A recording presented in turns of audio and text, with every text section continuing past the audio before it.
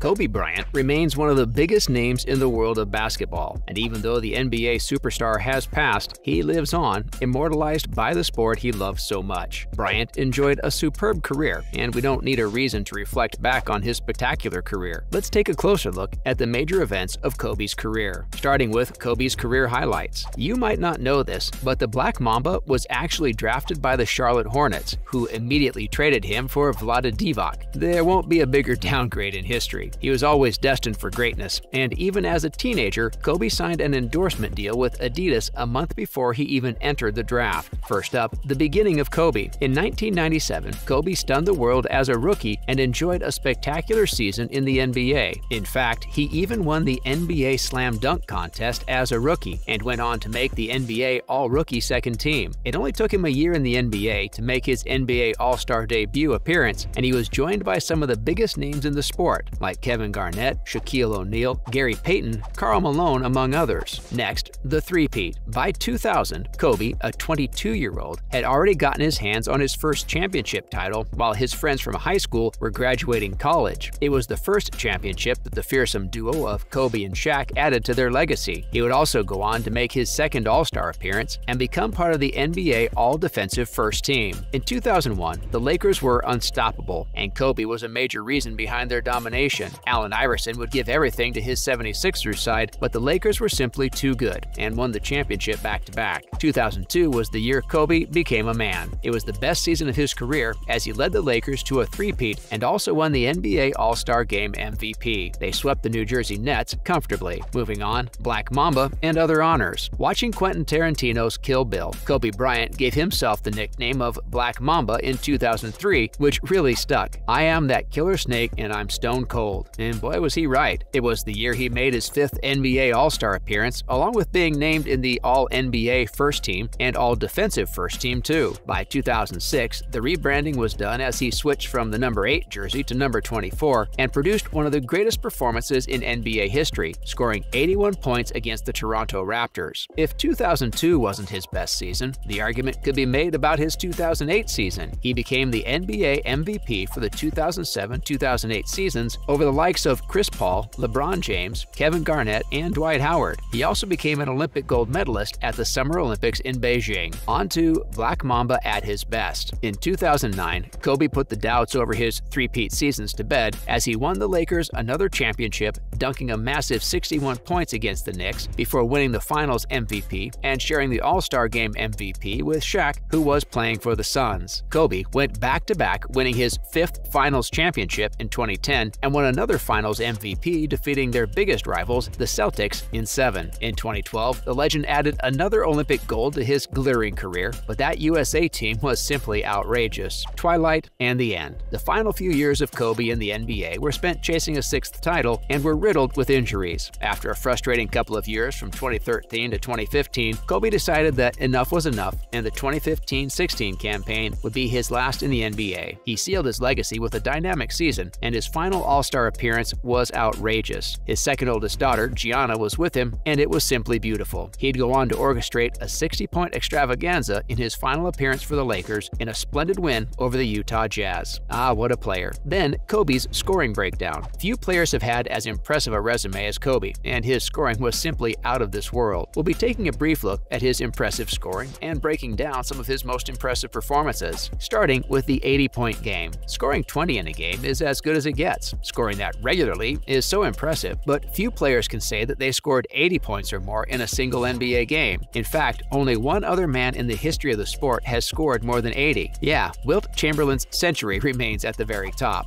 Then the 60-point games. But it wasn't an anomaly for Kobe. He also managed to get 5 60-point games throughout his career. That's not normal. The Black Mamba is behind only Wilt Chamberlain in all-time 60-point games list, and, well, that's hardly a fair comparison because Wilt was simply crazy. For Kobe, though, considering that there's a bit of recency bias involved, all of his 60-point performances were outrageous. He outscored the entire Mavs team through 3 quarters when he dropped the first of his 5 60-point performances. So good. But his best 60-point performance came in the final game of his career against the Utah Jazz, and it's probably the best way to hashtag Mamba out. Next, the 50-point games. While most people would go in an ascending order, it's important to highlight just how crazy it is for someone to have 19 games where they scored between 50 and 59 49 points. It's more impressive than going off in a single game and scoring 70. No offense, Devin Booker, but this consistency is unheard of. Perhaps the most iconic 50-point performance from Kobe came against his idol Michael Jordan as he officially took the throne from the older MJ in 2003. And lastly, 40-point games. Having a total of 19 50-point performances throughout your career might be truly impressive, but how about the same player managing to record between 40 to 49 points in a staggering 97 games? Kobe's easily one of the greatest scoring talents in the history of the NBA and could easily make the argument for being the GOAT scorer. On the all-time list, though, he's behind Wilt Chamberlain, duh, and Michael Jordan for most 40-point games. But given the kind of teams he was coming up against, this is truly as good as it gets. Before we finish, some key moments from Kobe's career. Although we've already gone over some of them, we'll just quickly recap the greatest moments for Kobe throughout his career, starting with the three-peat. We really think the three-peat might just be the biggest moment of Kobe's career. It added to his legacy, and even though he was a star before all this, the three-peat was the time he truly became a man and a legend. Then we've got the 81-point game. Look, scoring the second highest number of points in a single game is impressive no matter how you look at it, and the fact that he could have easily gotten more, we won't forgive you, coach, for taking him off. Next, the two-peat. As far as personal achievements go, this is easily up there for Kobe. The three-peat is often credited to Shaq's dominance, and while that's not true, the Lakers did suffer a sharp decline after his move away. Kobe brought back the good days to LA, and boy was he good during those couple of years. Moving on, passing MJ on the all-time scoring list. It wasn't a surprise that the Black Mamba grew up idolizing MJ. His playing style and mannerisms were exactly like MJ's, and the fact that he went past his idol on the all-time scoring list meant that he achieved self-actualization. Lastly, jersey retirement. This may not be part of his career, but it was definitely one of the highest moments of Kobe's life. Nothing can be better than being recognized for your achievements, and Kobe was honored in the best way possible as both his number 8 and number 24 jerseys were retired by the Lakers, ending with the low points of Kobe's career. For someone as successful as Kobe, he didn't have many low points during his career, but even he wasn't always on it. After all, everyone can have a bad day at the office. Most of these games came early in his career from 96 to 98, as Kobe racked up some minutes but ended the games with 0 points 15 times during his career. He also had multiple games with just 1 point or 2, but these were mostly at the end of his career or at the very beginning, and the time after the three-peat was tough too. Kobe struggled a lot after Shaq's departure from the Lakers. It took him a lot of time to help the Lakers recover from that slump, but his success will forever be in finding a way out of those hard times. Not to mention the injury-plagued few years after the two-peat and the second Olympic gold medal, which pretty much led to the decision of Kobe's retirement. But when all is said and done, the Black Mamba was easily one of the greatest players to play the sport, and we hope he's doing it all up there too.